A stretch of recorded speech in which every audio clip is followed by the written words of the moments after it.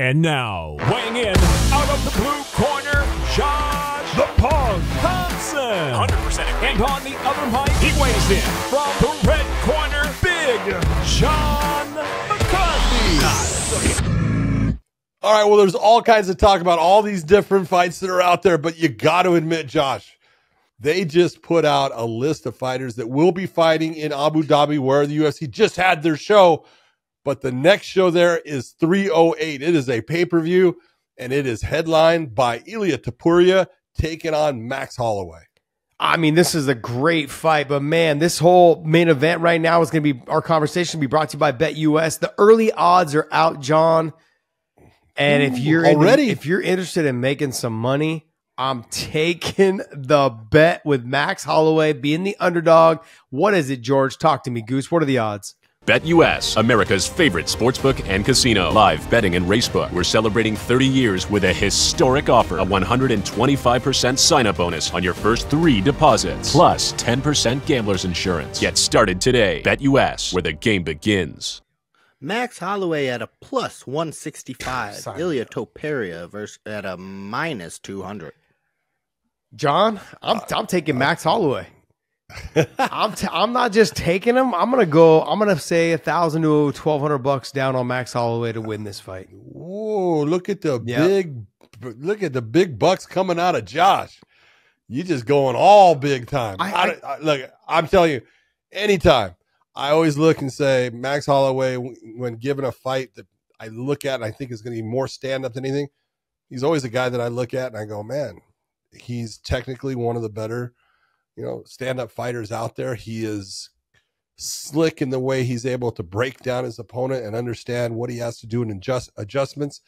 I think that Topuria is fantastic. He's got a great ground game also, but he's not that wrestling guy that is the one that can really give Max problems with his takedowns. He's got good takedowns, but Max is very good with his takedown defense. So I look at it and I think you're right. I look and I go, how do I go against Max Holloway? If I get Max Holloway at a plus 165, hello, that is something that I would look forward to betting on. Yeah, I'm taking that. Look, and there's no dig at Ilia Topuria.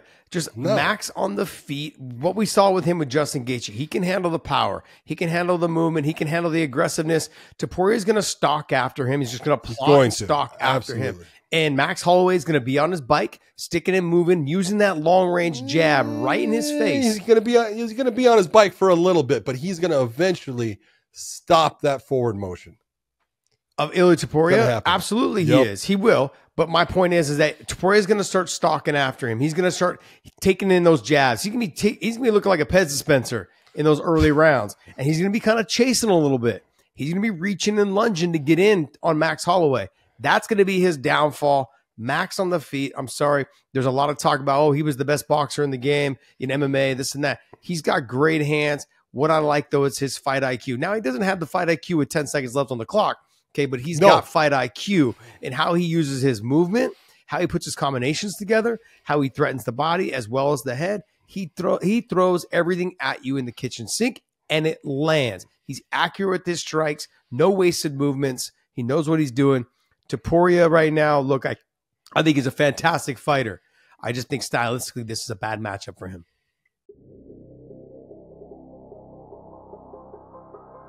Whether you're an Olympic athlete, professional hockey player, MMA world champion, or just an active kid, LMNT helps anyone stay hydrated. Each stick pack delivers a meaningful dose of electrolytes free of sugar, artificial colors, or other dodgy ingredients. Get your free sample pack with any LMNT drink mix purchase through link in bio. Also try the new LMNT Sparkling, a bold 16-ounce can with sparkling electrolyte water. Roll, train, ride, or play, but stay hydrated and stay salty.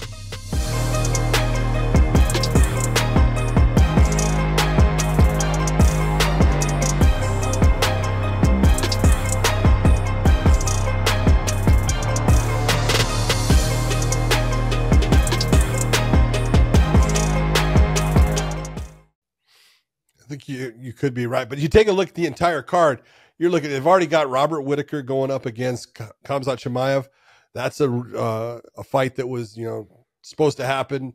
Khamzat got sick, couldn't do it. But again, it's also a 5-round fight, which I think means a lot in that. You got Cyril Gahn taking on Volkov. Laurent, we just talked, before. Laurent Murphy, Dan Ige. Look, Dan Ige he's just a stud. He's a dog. He's a savage. He just goes after people. So there's a lot of really good fights. But one of the fights that is on there that I think a lot of people, when you look at it, it's the start of the main card. It is Magomed Ankalaev taking on Rakic. And Alexander Rakic coming off of the loss against Yuri Ankalaev. A lot of people thinking that he was going to get the title shot against Pereira. Not happening. He's got to go through Rakic. Yeah, look, I'm looking forward to seeing the Chimaev versus Robert Whittaker fight. I mean, Whittaker can be taken down by Chimaev early in the fight. This will be a 5-round fight. Will we see the Chimaev that is able to push past round 3? Or will we see him fade again? I truly believe that pre-COVID Chimaev would probably beat Robert Whittaker. Post-COVID Chimaev, the one that got COVID, now has having problems with his conditioning and his cardio, I think we're going to have some problems. I think Whittaker's going to try to drag this thing into the later rounds if he can get it there. If he gets it into round 3, 4, and 5, I think he starts to take over the fight. The other fights, Volkov, the reach and the range is going to give Gahn some problems. That push kick. Yeah, they're both stand-up fighters. They're both stand-up guys, and Volkov is just one of those guys. He's hard to deal with. Remember Semi Schultz, Mr. 7'2", big feet, like size 25 shoe or something like that? I mean, that guy was just difficult for any other stand-up guy to have to deal with. Dude, how many times was Semi Schultz the K1 champion? I lost count. He won that Grand Prix so many times because he was just... He was also kind of at the tail end of when guys like Henry Hooft? Not Henry Hooft. Gosh, man, Jerome LeBanner and what was Peter Arts? Peter Arts. Who was the other one? Andy Hoop. You got Mark Hunt, Bernardo. You had so many. God, there were so many guys. They were kind of all at the end. Then Bonjanski came in. Yeah, Remy was awesome, man. Remy was great. He was awesome. But yeah, that's where he was at with Cyril Gahn and Volkov, though. Volkov is that guy that has that long range striking. It's going to be hard for Gahn to get past. The speed that lives in him will get him there. But I think that he's going to have a hard time getting past those long range strikes in the beginning. He may figure it out as the fight goes on. We're going to find out. Yeah.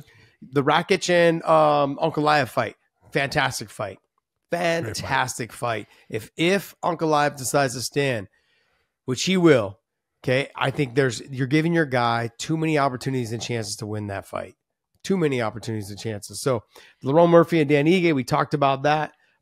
But John, the one fight that I want to talk about is because I love old dogs, and RDA is an old dog. That guy RDA against Jeff Neal. Great fight. Great fight. It's a great fight. Jeff Neal's got, power in his hands. He's got a great stand-up. Not the greatest ground fighter in the world. And, you look at RDA is smart. He comes in. He tries to always put his opponents in their weakest position. So I look for RDA is going to use the stand-up to get to a takedown to try to put Jeff Neal on his butt to take away all of that power and all that skill that he has. But you take Jeff Neal and the way he fought Shavkat. That was a great fight. It was awesome. I called that the fight of the year. I look at RDA, though, John. I'm like, this might be too much for you. Might be. Jeff Neal might be giving you, he might be able to exploit you in all different ways. Because, look, RDA is very crafty in terms of how Arlovsky was able to change the way he fights to extend his career. RDA is doing that right now. He's a fantastic fighter, very, very high fight IQ. He executes every single time he steps inside that cage. I was supposed to fight him a couple times. And the one time that I was supposed to fight him, they called it off right before they announced the UFC title fight against Pettis. And he ended up fighting somebody else. But him and I were supposed to fight. I'm kind of lucky I didn't have to fight him because, man, he was a dog. That guy was tough. He was tough. And he is a good fighter. I think that's going to be one of those fights that's going to kind of still the show, unless RDA is able to take him down, control the top position, which he may do. But if it ends up being a stand-up fight, look for RDA to capitalize on leg kicks, striking, mix in the wrestling a little bit, kind of try to take over, though. Who do you think is going to end up having the performance of the night out of this card, John? Oh, man. It really depends. I honestly think that the Laurent Murphy versus Dan Ige fight is going to be exciting. I agree. Laurent Murphy's fast and he's talented. He's got great stand-up. His ground game is not bad. Ige is a dog. He's just a savage that goes out there and tries to find your weakness and put you in a bad place in the fight and get his win. You know, there's a reason why he's called 50K Ige. You know, he's exciting. He's fun. He is willing to die on his shield. Now, I don't always say that's a smart, good thing, but it's worked for him. It's worked for him in his career. And he's the guy that he definitely can put a mark on Ron Murphy's, you know, nice 14-0 record. He can put that mark on it because he's that good on the ground. And if Ron Murphy makes a mistake, look out. Dan Ige is going to be all over him. Well, look, like we started off on the main event, make sure you guys capitalize at BetUS on the early odds drop with Max Holloway and Ilia Topuria. I'm telling you guys right now, throw that money down on Max Holloway. Don't say I didn't tell you. I'm telling you. I'm telling you. BetUS plus 165, Max Holloway. I'm taking that bet, John. And we will see ya.